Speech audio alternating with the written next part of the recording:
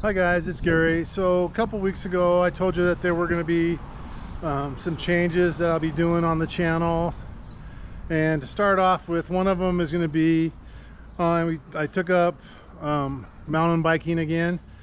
So that's going to be not a majority of the channel, but some of the channel is going to be mountain biking.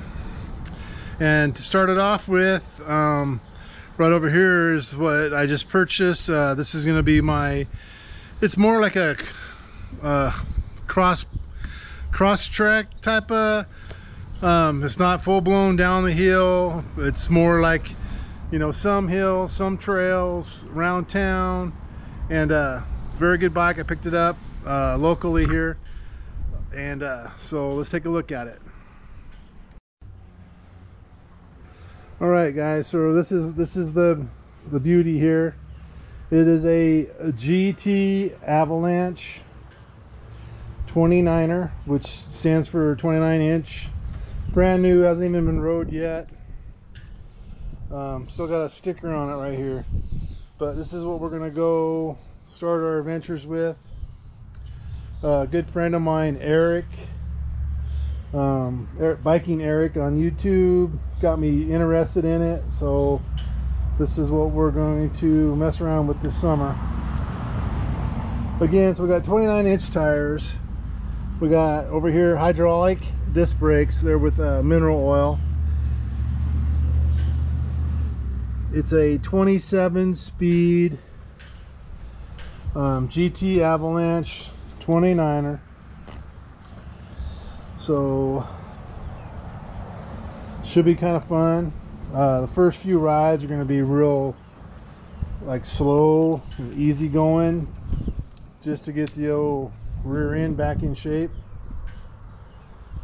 But this is what we got. So what I got planned tonight is I'm just going to go a 3-mile trail out around the lake, and haven't been on it yet. I've walked it. I haven't been on a bike ever on it. So that's what we're going to try to do. So should be fun. Wish me luck that I come back in one piece. No broken arms or legs. All right guys, here we go. All right guys, we're back at the truck. We survived the maiden voyage of our GT Avalanche.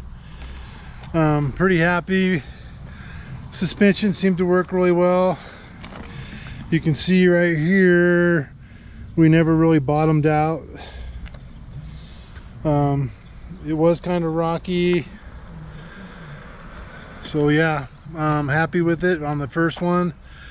My legs probably won't like it in the morning, but that's the way you get with it. So again, thanks for watching. Keep track of us. We're going to be doing more bike rides, trail reviews, product reviews.